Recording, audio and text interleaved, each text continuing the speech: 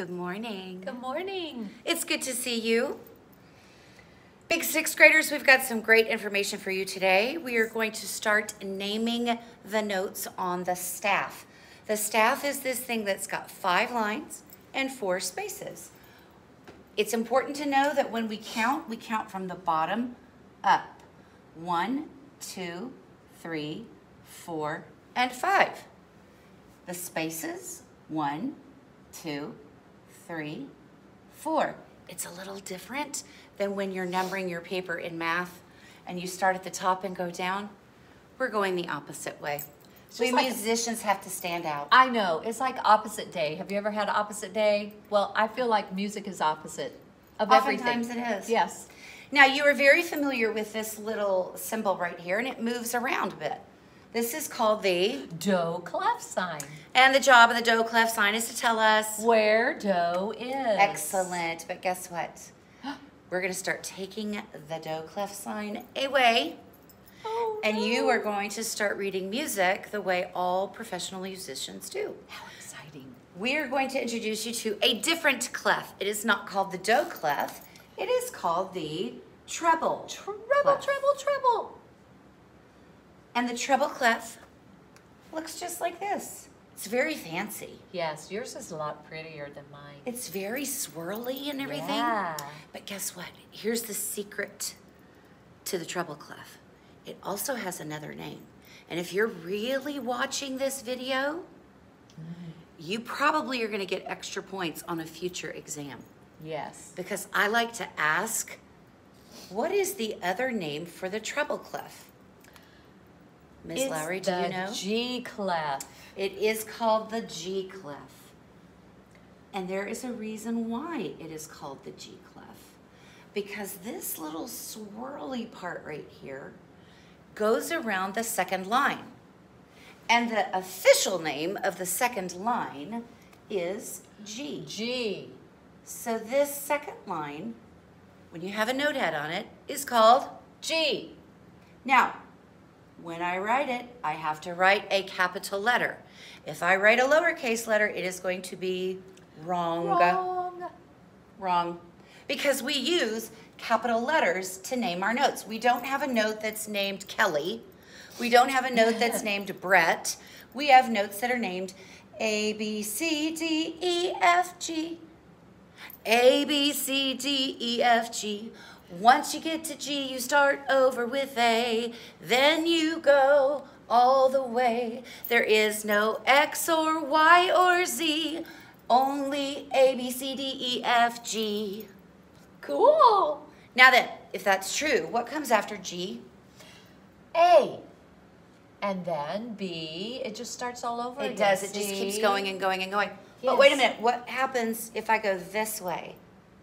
What comes before A? Ooh. G. G. Look at that. She's pointing, giving you all kinds of hints. What's before G? F. What's before F? E. So it just keeps going that way. I can go infinitely either direction. Just like our solfege will go infinitely up and down, our absolute pitches will go up and down. Now then, I have some handy dandy magnets that we are going to use today. We hope they're able to be seen very easily on the video. We're going to just go ahead and flat out tell you, well, you already know one note. Yes. It's G. So now my question is this. If this is G and we know it's G, we're right here on our letter line. I'm having to go which direction to get to name this note? I'm going down. And on a number line, you go to the left. Just like in math, if it was 1, 2, 3, 4, well, before 1 would be 0. Before 0 would be -1, and so on. So we're going this way to go down. If I'm on G and I'm only going one step, I am now going to be on F. So I am going to write F in a capital letter. If I were to write F like this, that would be fa. That could be fa. It could be a dynamic marking that Oh, means forte. C. Could be all kinds of things. It cannot be lowercase when we are talking about absolute pitch, okay? Now, if we are on F, and we are now going to name just the notes that are on the space of the treble clef. If we're on F, we are going to skip G and go to A. So this will be A. Now we're on A, and we're skipping B. to get to, C. you see that? Yes. Now Because we're on these C. would be the line. Exactly. Yes. I get it. And now we're on C, we're skipping D to get to, Whoa, that spells a word. That's cool. and it spells the word that rhymes with this word. Space. Face in the space. Give your face some space. Oh, yeah. Now that's just for the spaces Spaces. on the treble clef, not any other clef. Now then, if that's true, if we were to start to put up magnets for our lines, we already know one. Yes. We know the second line is G. If the second line is G, hey, wait a minute. We know this is F. F, so we can just kind of put it really small right And there. then here's F. So what So we're would be going right below? one step back, which means it would be E. So we have two E's. Oh yeah, We can have a line E. We have a space E. That's cool. Absolutely. And on the piano, there are 7 E's. There you go. So there's lots and lots. However, if you see the first line, I am going to play or sing only that note. It is not the same note as the one up here. This It is- sounds very different. It sounds 1 octave higher, 8 notes higher. But let's just stay focused on our lines.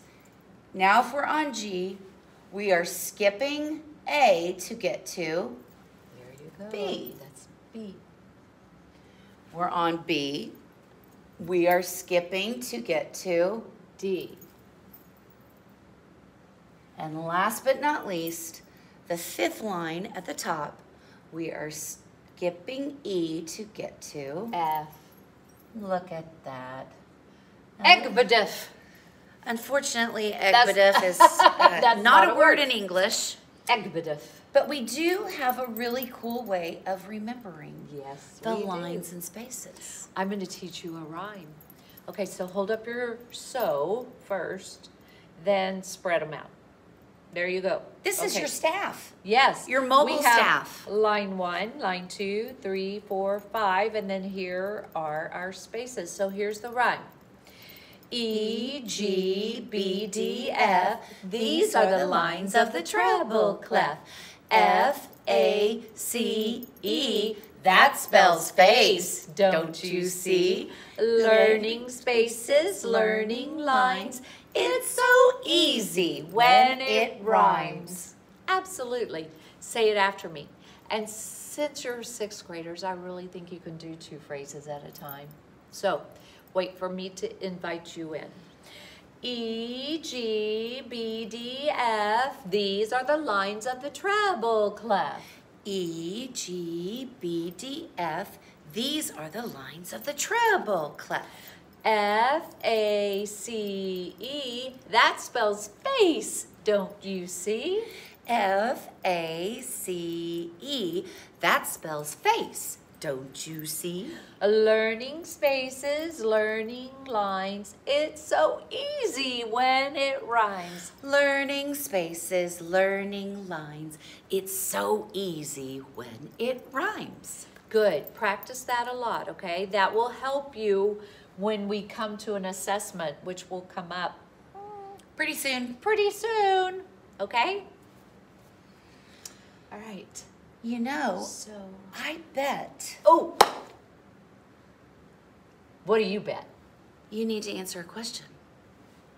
I want you to answer in the discussion bar below. What is the name of the treble clef? There's The a other second name. Yes. What is the second name for the treble clef? Ooh, and bonus points if you can tell us why it's called that. I like it. But remember, whatever you do, when you type that out, that one part of the name had better be a capital letter. If it's lowercase, you will not get the credit.